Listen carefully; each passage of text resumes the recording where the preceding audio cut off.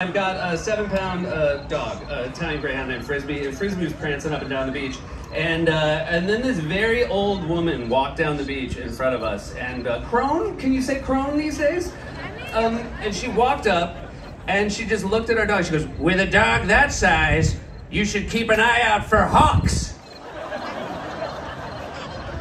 And then she just shuffled on down the beach. And our day was ruined. You can't continue having a beach day after someone says that, because you can't relax. Because if a hawk came and took your dog, it would be so tragic. But even worse, people would be like, "Well, you couldn't have known," and then you'd have to be like, "I actually had been working."